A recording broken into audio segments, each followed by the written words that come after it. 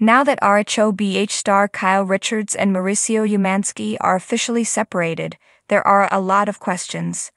One of them is whether they still live in the same home, and if so, what are the sleeping arrangements like? Richards opened up about all of this and thoroughly explained how she and Mauricio lived.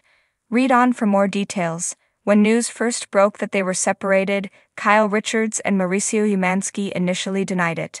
They admitted that they were struggling in their marriage, but they were working on it privately.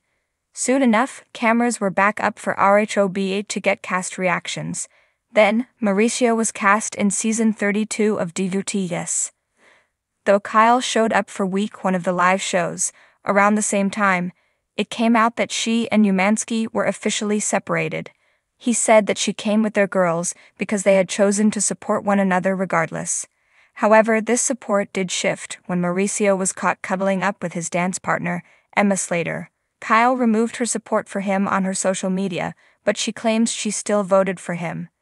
Now, she is opening up about their living arrangements. She spoke to Andy Cohen on WWHL during the premiere night for Rhobh on Wednesday, October 25th.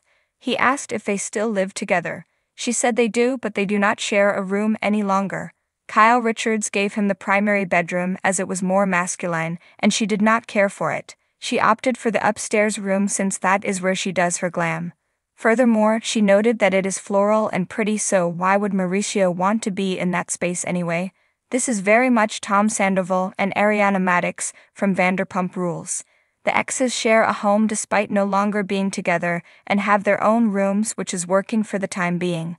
For Kyle Richards and Mauricio Umansky, this arrangement could work as long as he is on DWPS.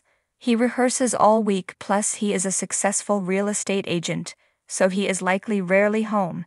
As for Kyle, she has a bevy of friends, including alleged mistress Morgan Wade, who she spends much of her time with.